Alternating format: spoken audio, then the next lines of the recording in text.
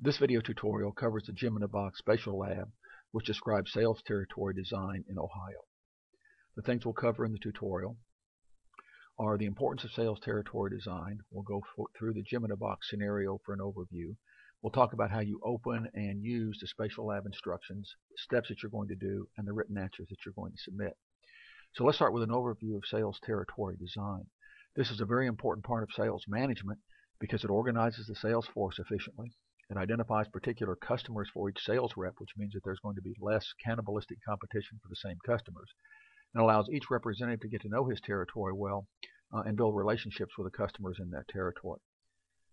The reason to seek a well-designed sales territory system is that it gives each sales rep a chance to cover the territory in her area and achieve the greatest efficiency. The sales potential of each sales territory is roughly comparable, so that each sales rep feels like he or she has the opportunity to perform well, and it balances the workload so that each customer gets the proper amount of customer service attention from the sales representative. In this particular case, we're working with the Gem-in-a-Box scenario.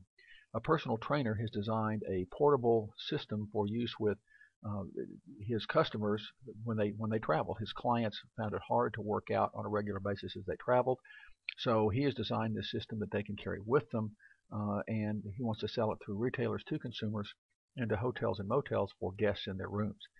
He wants to focus on the state of Ohio, as he started in Columbus. He wants to establish a sales office in each of the 6 largest cities in the state and build a territory system around those. And he wants the territory system to balance the workload and sales potential of each one of the territories. And he has retained you as the business GIS consultant to help him with that task. In this SpatiaLab, you will load a set of instructions that will take you through that process and help you make that decision. To access that lab, you will open the map, which you've already done in order to see this video tutorial, and you'll click inside the state of Ohio to get to the pop-up that you've already used.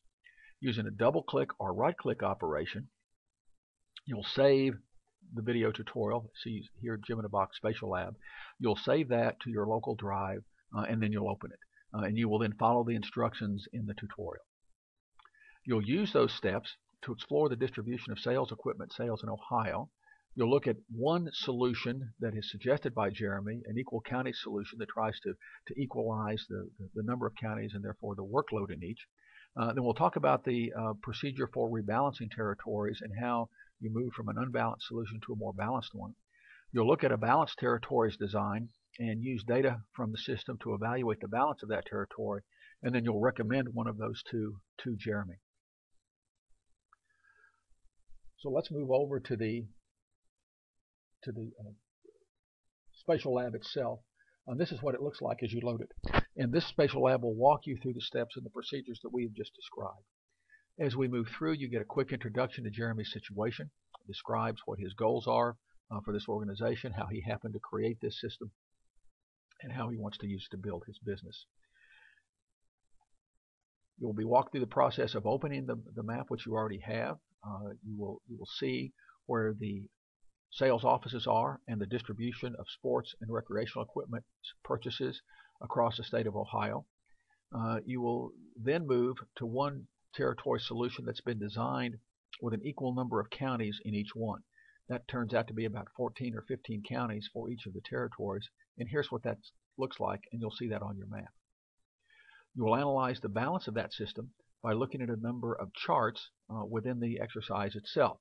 The charts indicate the number of counties, total sales and recreational equipment expenditures, and the number of hotel and restaurant businesses in each of the territories.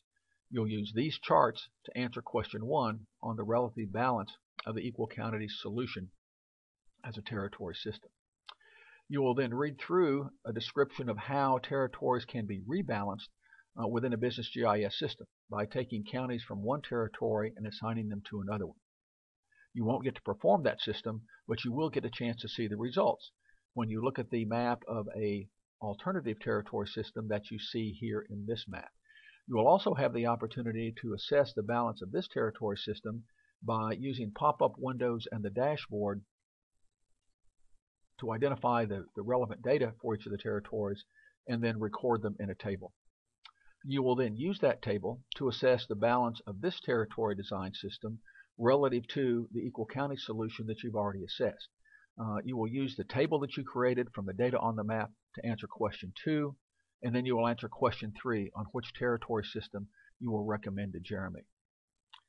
You will submit your work and report that your instructor will make clear to you about how you should submit that, and in that you will answer question 1 using the information from the charts, question 2 using the data in the tables that you create, and then answer question 3 about which of those you recommend, and you will submit that report to your instructor in the manner that they have designated. And that's a Gemini Box SpatiaLab system. We hope you enjoy working with it, and good luck as you proceed.